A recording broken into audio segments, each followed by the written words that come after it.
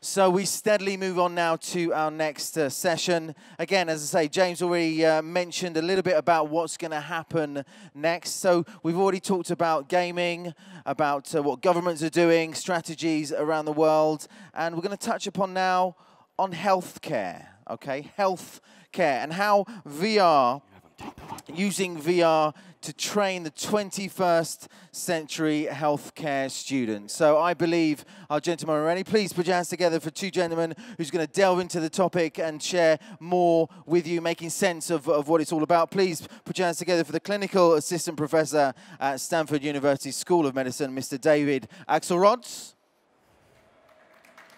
That's your cue to clap. Fantastic. And also his colleague, the founder of Lighthaus, Mr. David Sarno. Hey, everybody. Well, thank you very much. We're really happy to be here to discuss the Stanford Virtual Heart. I'm Dr. David Axelrod. I'm a pediatric cardiologist at Stanford.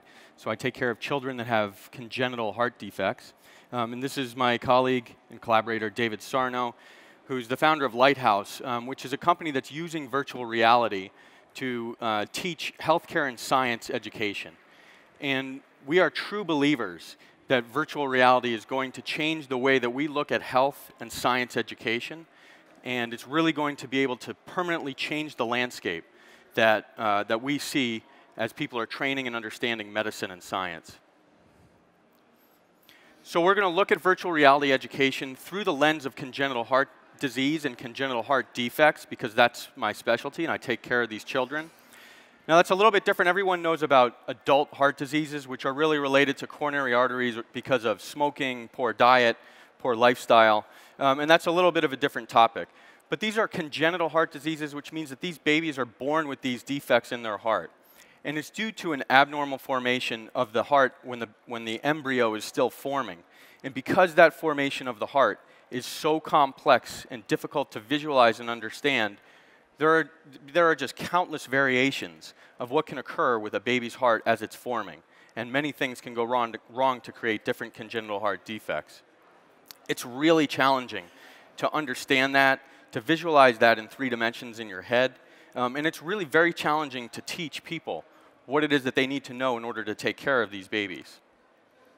So at Stanford a few years ago, we started to use technology and some animation tools that came out of the gaming community to use those tools to teach both trainees and also families and children that have congenital heart diseases about their heart and to help them to learn and understand what's happening.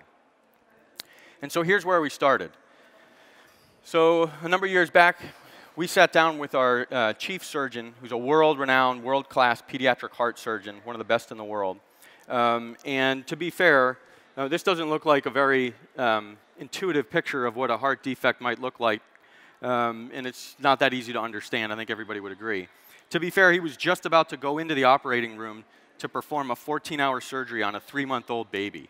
And so he sketched out what it is that he was going to do and had it in his head very clearly, but it's very difficult to make other people understand that, and especially a non-medical person like a family.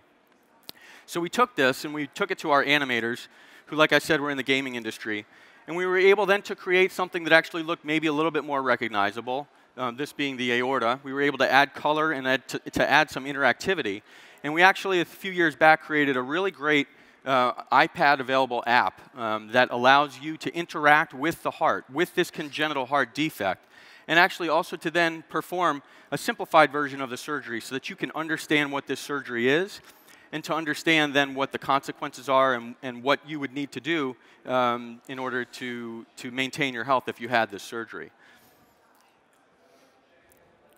So that was 2014. And we're going to move now and show you next where we think we're going to take this and where we're going with these education projects in congenital heart disease. So David's going to demo for us here. And as we do this, I'm going to teach you in the audience a little bit about congenital heart disease. So David's going to get situated. Let me just get your cord there. You're tethered. There you go. Thank you very much. Okay, so what we're going to learn about today is we're going to learn about one congenital heart defect that's called a ventricular septal defect, which you may not know what that means, and by the end of this talk, you will. So David's going to look up ahead at the ventricular septal defect, and he's going to take that out from really kind of a library or a number of different heart defects. So we'll have a panel of all of the congenital heart diseases, which, as I said, are myriad. And so we're going to look at this heart, and we can actually look at it. You can see that it's alive and that it's beating. I can tell you, when I went to medical school, this isn't how we learned it. It was pretty flat. It was reading books. It was having people's descriptions. But we never got to spin a heart around and look at it this way. We never got to explode the heart open to look at different pieces. We never got to pick up certain parts of the heart and actually look. So there's the hole. So that's a ventricular septal defect, just means a hole in the ventricular muscle. And that's what that is right there. So it's an abnormal formation that happens when the baby's heart is forming in utero as a fetus. So you can see that the wall is in between these two parts of the heart, and that connection is abnormal. And if it's big enough, it has to be repaired with an open heart surgical procedure that our surgeons perform, and then I take care of these patients after surgery every day. So when you're done kind of looking around at the outside of the heart, and you've gotten somewhat of a good sense of the external anatomy and physiology, you can actually jump inside. And so now you're actually inside this ventricular septal defect heart. So you're able to walk around. You can look up. You can identify the heart valves. You can identify certain aspects of the heart that you may not have learned about before. So we can look at all different kinds here. We can actually look at the ventricular septal defect, which is here. So you can get a real sense of what's happening there with both the anatomy. And if you notice the red blood cells that are colored red coming through that hole, we can teach the physiology of ventricular septal defects as we learn about this in VR. So here's David's holding the ventricular septal defect, the small version, right next to the larger version, which is just behind. So we think that the potential of using this, having an immersive, interactive, moving, living heart that you actually are able to get inside, is really going to change the way that we teach medicine and science. So if we take a moment, the next step would be, well then, so there's the heart problem. So what would you do if you had to do a surgical repair? So here's a heart problem where the great vessels on the heart are actually placed in the incorrect location. It's called transposition. So there's the aorta, which is the yellow here, and then there's the pulmonary artery, which is right next to it, and those are abnormally placed. And so what our surgeons have to do, now mind you, this is in a 3 or 5 day old neonate that this surgery is done. So these blood vessels in real life are, maybe a centimeter, maybe in size. The coronary arteries that they reimplant as well are about the size of coffee stirrers, a couple of millimeters. So David's going to show you really just, again, kind of a simplified version to help people understand what this surgical repair entails. And so it entails picking up these blood vessels, putting them back in the correct location, and then you have a near anatomically correct heart, which is what happens after surgery. But it's crucial that patients that have this surgery done understand what's happened to them and are able to actually take part in their health care. And we think that VR can help them do that better. And I can't tell you how many times we've had patients that come to us from all over the world, as we're a major referral center at Stanford. They come from all over the world with a scar on their chest and have no idea what surgery it was that they had done 10 years ago. And that's a real shame. So we took this picture a couple months back when we went to visit the Stanford Medical School at the anatomy sessions in the anatomy lab. And this was what we saw. And so we're still doing it this way. This is the way that I learned it, 20 years ago. It's pretty flat. It's not really interactive. I don't think these students are going to be engaged with it. So we think that what we can do is use VR as a technology to pull these students in and to really get their learning and their understanding of the medicine and science for medical students, trainees, college students, high school students, to understand anatomy and physiology much better. And so the next step for us will be to create the virtual body, which will be able to integrate then our other organ systems. So we've been really fortunate in this collaboration. We've had the support of the Pediatric Heart Center at Stanford and also support from Oculus in developing this application. Our contact information is here, so please feel free to reach out. We're also going to, I think, have a demo here for a little bit on the side. If anyone wants to actually try it, we'd love to teach you a little bit more anatomy and physiology. And we're also in hall number 17. So thank you very much for your time. Thanks. Okay, ladies and gentlemen, we have got, we've made specific time for questions, quality questions from our audience members. So any questions for gentlemen on stage?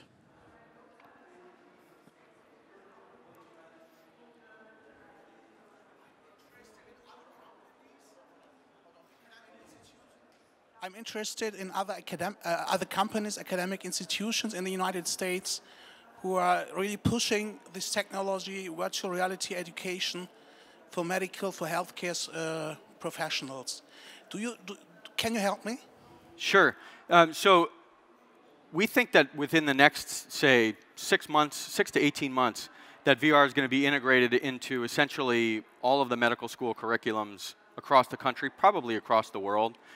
We think that the applications that are being built by us, frankly, and others as well, are of high enough quality that they will actually then be able to be tested and proven as excellent ways to learn and retain knowledge. There are a number of other groups that are doing certain different takes on either different anatomical parts or different approaches to how you interact with the body. We're relatively fortunate at Stanford in that we have kind of a world-class heart center, which is why we decided to start there with congenital heart diseases. And we think that relatively seamlessly we'll be able then to move into adult heart disease and also the virtual body as well. Does that answer your question?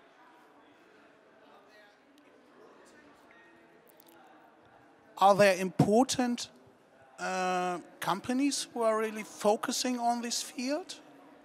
Well, I'd say Lighthaus is one. Perhaps MIT or groups, other groups, or is there a platform where they are there's definitely interest among the medical community.